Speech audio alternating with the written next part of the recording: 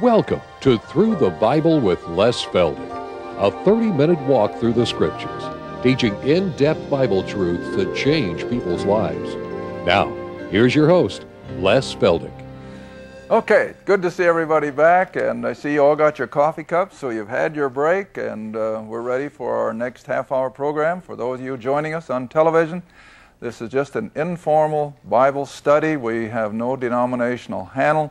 And over I tell people I'm not under any kind of peer pressure. I'm not under any kind of pressure from sponsors, because no one sponsors us. We depend totally on the gifts of God's people.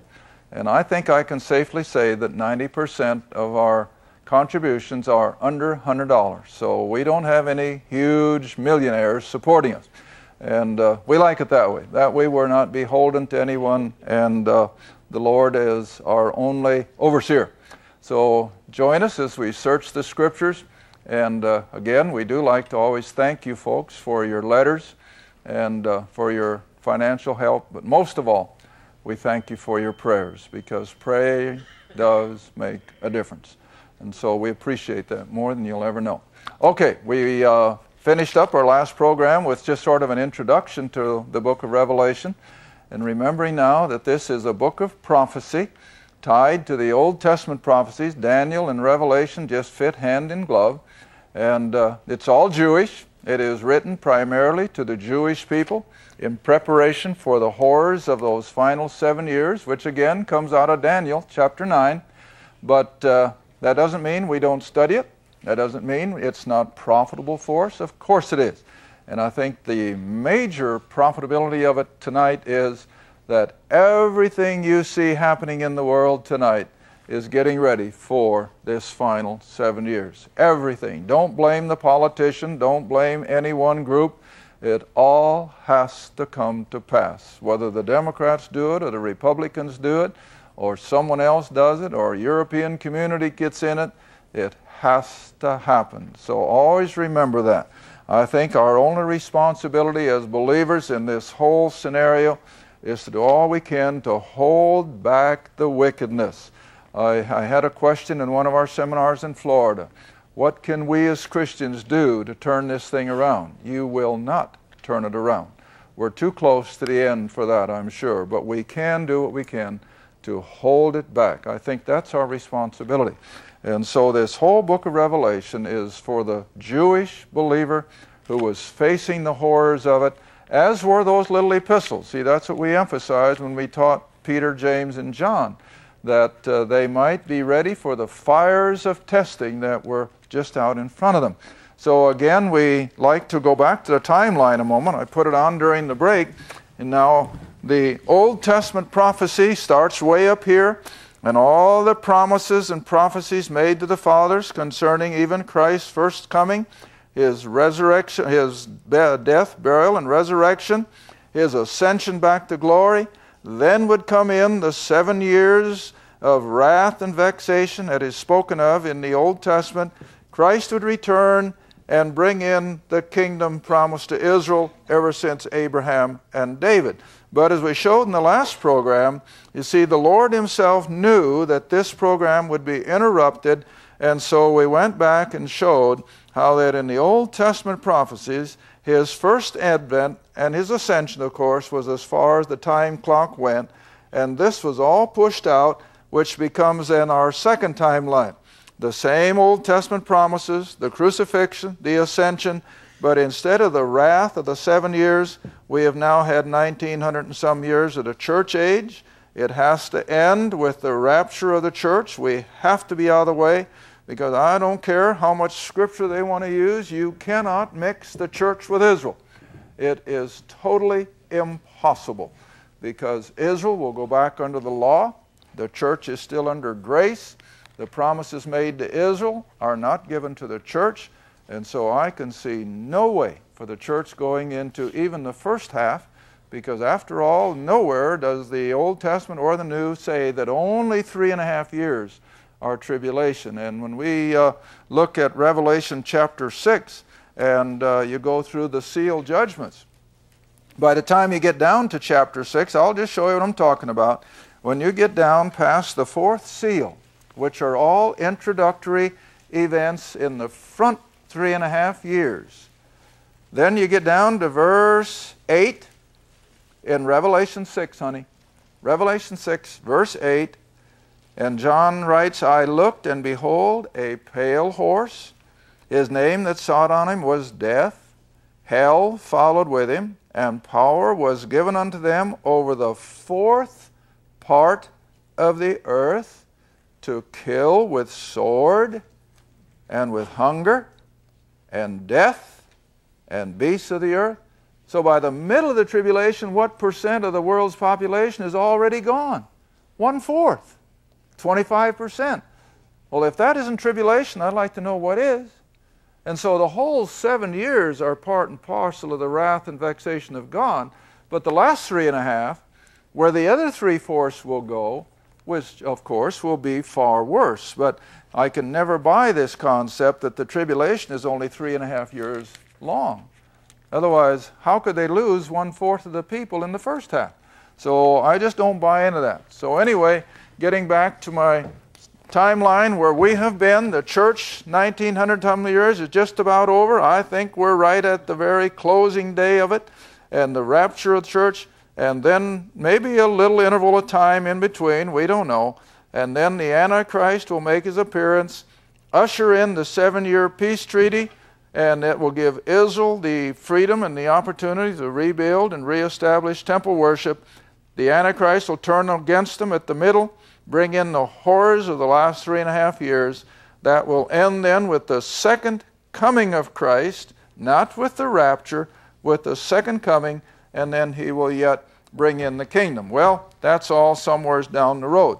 Now come back with me, if you will, then, to Revelation. We're still going to continue as more or less a series of introductions to these 7 Jewish churches. But before we get to them, we want to cover the opening verses. All right, verse 2. Speaking of John in verse 1, who bear record of the word of God and of the testimony of Jesus Christ and of all the things that he saw. Well, goodness, let's just go back to John's gospel a moment. See what he's talking about. Because it's the same John that's writing, and under the inspiration of the same Holy Spirit, under the headship of the same Creator God. Now look what John writes in his Gospel, chapter 1. You might as well start with verse 1. John 1, verse 1. Some of you are still turning leaves. I don't want to go any faster than what you can do, because the listening audience is no faster than you are. All right, John 1:1, in the beginning, whenever it was, who cares? I don't care if it was 1,000,000 years or 6,000 or whatever, matters not. But in the beginning was the Word, the capitalized Word. And the Word was with God, and the Word was God. And you know, I always emphasize that words are used to what? Communicate. So this is a reference to God the Son, the communicator of the Godhead. All right, so the same was in the beginning with God. All things were made by him, that is, by the Word. Without him was not anything made that was made, and in him was life, and the life was the light of men. All right, now then you come down to verse 14, where there is no doubt whatsoever who he's talking about. He's talking about Jesus of Nazareth, the Messiah, God the Son. And the Word was made flesh. See how plain that is? That the Word who was in the beginning, who was the maker of everything, he was made flesh, dwelt among us. And now look how John explains it. While Christ was among John and the other 11, we beheld his glory, the glory as of the only begotten of the Father, full of grace and truth. All right, now we're going to cover that word begotten a little bit later now in chapter 1 in Revelation. So come back with me. Now in verse 3. John, by the inspiration of the Spirit, writes, "Blessed is he that readeth, and they that hear the words of this prophecy." Now I got to stop again. To whom is all prophecy directed? The Jew. The Jew. He is the object of all prophecy. There is no distinct prophecy concerning the body of Christ. Now, we fit in the midst of prophetic utterances, but there are no prophecies concerning the body of Christ. Now, let me always go back to Genesis 15 and give what I call the first true prophecy in Scripture. And I'm not ignoring Genesis 3:15, but that was not a statement given to the nation of Israel. That's a generalized statement that Jesus is speaking to Satan as to what would happen between him and the wicked one. But here in Genesis 15, we have what I call the first true prophecy. And it is concerning Israel and what would take place in the future. That's what prophecy is all about. Now, whenever I speak of other religions of the world, this is the point I make, and I make it without apology. There is not another religious book on earth, not a one, whether it's the Oriental religions or whether it's any other religion you can name. Not a one of them can tell future events, hundreds or thousands of years out in the future, and see them fulfilled 100%. Now, you see, even some of our famous soothsayers can supposedly make prophecies, but they're only 50%. This book is 100%. All right, now look at the first true prophecy, Genesis 15, and we're going to drop in at verse 13, honey. Genesis 15, verse 13. "And he, God, said unto Abram, Know of a surety that thy seed, or his offspring, shall be a stranger in a land that is not theirs, and shall serve them, and they shall be afflicted over those 400 years. Did it happen? Absolutely, to the exact day. Not 399, 400. Or if you want to take the full prophecy, it was 430. See? All right, read on. Verse 14, "And also that nation, Egypt, whom they shall serve, I will judge." Did it happen? Well, the plagues were God's judgment. And I'll hear God is foretelling this hundreds of years before it happened. But it happened. All right? "And so that nation whom they shall serve, I will judge. Afterward they," Abraham's offspring, the children of Israel, "shall come out with great substance." Did they? Well, of course they did. They spoiled the Egyptians. The Egyptians handed over all their wealth just to get them to go. So indeed it was fulfilled. All right? "And thou shalt go to thy fathers in peace." Well, Abraham died then about 75 years later, more than that, 80 years later. Then verse 16, "In the fourth generation, they, the offspring of Abraham, shall come here," Canaan, again, "for the iniquity of the Amorites is not yet full." And so that's prophecy. This is God telling an event concerning Israel that's going to take place out in the future, whether it be 400 years or 2,000 years or 3,500 years. It's still a distinct prophecy. Now, when I say 3,500 years, that reminds me of a verse I wasn't going to use, but now that we're here, we'll do it. Deuteronomy chapter 30. This is prophecy. And we've seen it fulfilled in our own day. But it wasn't a prophecy concerning the church. It was a prophecy concerning the Jew. Deuteronomy 30, verse 1 and 2. And this is why the present day situation in the Middle East, with Israel back in the land and back in Jerusalem, is a fulfillment of this. And that's why we know the Word of God is true. Prophecy, fulfilled to the last jot and tittle. All right, verse 1 of chapter 30, Deuteronomy.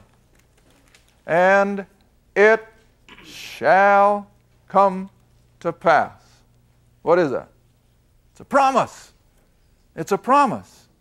And what's the promise? A prophecy. And here's the prophecy. That all these things that are come upon you, the blessing and the curse which I have set before you, and thou shalt call them to mind in some future time. Thou shalt call them to mind among all the nations where the Lord thy God hath driven thee. Did they get there? Sure they did. Jews ended up in every nation under heaven. I'm always referring to James Michener. I've done it more than once in our last week or two of travel. James Michener, who wrote the book The Source, which was a fictional book concerning a Jewish family all the way up through history to the present time. But in doing research for the book, James Michener determined that he found Jews in every nation under heaven, and that was in about 1980s. Every nation under heaven had Jews. Well, it was prophesied, see? Prophesied. But what else was prophesied? Next verse. And they shall return unto the Lord thy God, shall obey his voice according to all that I commanded this day, thou and thy children with all thy heart. Well, they're not there yet with all their heart and mind and soul, but they're there. They've been brought back from every nation under heaven, and they're back in the land as a result of prophecy. All right, back to Revelation. Verse 3. Back to Revelation. So blessed is he that readeth, and they that hear the words of this prophecy, the one that is about to come from the pen of the Jew, John. And it's Jewish prophecy. And keep those things which are written therein, for the time is what? At hand. So far as John was concerned, and I think Peter and James and Jude, this 7-year period of David's prophecy was now right out in front of them. They had no idea, as I've said 100 times in the last 6 months, they had no idea of a church age. They had no idea of an Apostle Paul being commissioned to go to the Gentiles. So they're on the top timeline. They're looking for the Old Testament prophecies to be fulfilled one right after the other. For the time is at hand. They had every reason to believe that these prophecies were just going to continue to be fulfilled. All right, now in light of that then, the most obvious Jews for John to write to would be these believing Jews who had been scattered out of the Jerusalem church because of Saul of Tarsus' persecution. Saul had brought in such intense persecution that they were all scattered throughout that end of the world. All right, let me take you back to Acts chapter 8, because the only way I can establish this is with the Word itself. Acts chapter 8.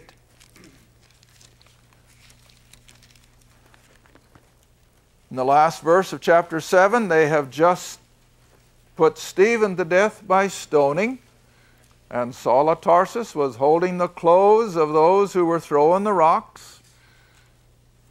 And now chapter 8, verse 1.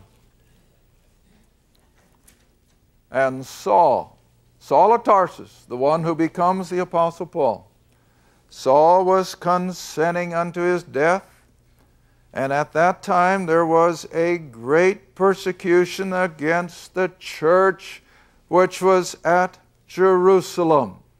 Now there again, that always takes a 15-minute study on the word ecclesia, but I've done it often enough, I'm not going to do it again today. But the word ecclesia is simply a word that means a called out assembly. And there were various called out assemblies in the biblical language. Israel, coming out of Egypt under Moses, was called the church in the wilderness in our King James or in our New Testament. That wasn't a New Testament church. but it was a called out assembly. God called them to himself, and they were out of Egypt, but the New Testament called it a church in the wilderness. That's not a church. Well, the same way with the church at Jerusalem. The Jerusalem church was comprised of Jews who had separated themselves from the mainstream of Judaism and were detested by their fellow Jews. And that's why old Saul, the Orthodox, is trying to stamp them out of Israel. Ethnic cleansing, they call it today, don't they? And so he's persecuting those Jewish believers unmercifully for having embraced Jesus of Nazareth as the Messiah. But it's called a church. Misleading, indeed. It was an ecclesia, a called out assembly. All right? So there was a great persecution against that called out assembly of believing Jews that Jesus was the Christ out of the mainstream of Orthodox Judaism. And because of that persecution, they were what? Scattered abroad, out of Jerusalem, see? And they went throughout the regions of Judea and up north to Samaria, except who? Except the apostles. Now this, beloved, is 8 years after Pentecost. The apostles aren't out there in the Gentile world preaching the gospel. They're still in Jerusalem. And I want to hammer this home. They haven't gone out into the world to preach the gospel. They are staying in Jerusalem because they knew that if Christ should come, it would be to the Mount of Olives. It'd be Jerusalem. So they're not going to go. And there they sit. All right, now then to show you, over to 11:19, still in Acts, another great verse that just blows away most of what Christendom thinks and believes. Acts 11:19. Plain English. So plain a kid can understand it. The theologians can't. Isn't it funny? Acts 11:19. And again, this is probably about 8 years after Pentecost. Now they who were scattered abroad upon that persecution that arose around Stephen traveled as far as, now watch these places, they traveled as far as Phoenix, Cyprus, out there in the Mediterranean, and up to Antioch in Syria. And as these Jews were scattered, they preached the Word. The only Word they have yet is the Old Testament. There's no New Testament yet. And so they're preaching the Old Testament to none but what? Jews only. Your Bible said it. Mine says it. But Christendom rebels at that. They think it all started back there in Matthew. No, it didn't. They're still sticking to the Jewish program. The 12 are staying in Jerusalem, and the Jews, being scattered because of the persecution, are still not approaching anybody but Jew only. All right, now then, once again, back to Revelation. And we're going to find, I'm going to run out of time again. Wow. Okay, we got to finish verse 3. So blessed is he that readeth, because after all this was written to Jews. And so for those Jewish believers scattered throughout that end of the world will be blessed if they can follow their roadmap. Now, you know, they like to talk about the roadmap in the Middle East today. Hey, they better take this one. They better use this one. This is more accurate than anything the politicians can put together. All right, so blessed would be to these Jews if they could read and understand what God is laying out in front of them so that they might deal with the horrors of the pressures, the testing of fire that is facing them. All right, so blessed is he that readeth, and they that hear the words of this prophecy, this book of Revelation, and keep those things which are written therein, that is, in this prophecy, for the time is at hand. And they had no reason to believe otherwise. Now, before we go any further or go into the next program, I'll go back and hit our timeline once again. They're on the top timeline, and so they are actually in this time frame right in here. Here they are. Christ has already ascended back to glory. He's gone through the death, burial, and resurrection. The tribulation is right out in front of them. And so everything that's in place there is now in place here. So both times are relevant.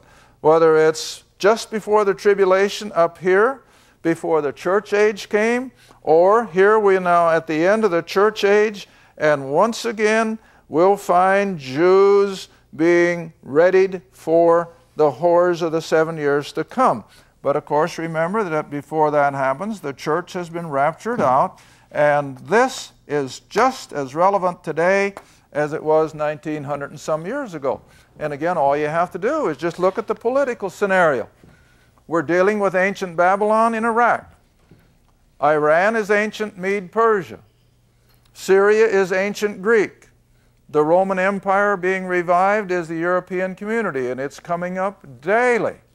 In fact, I was reading again the other day, even the Jews are beginning to recognize that they're going to have to really deal with Western Europe more than they do with America, because that's where their markets are, that's where the wealth is coming from.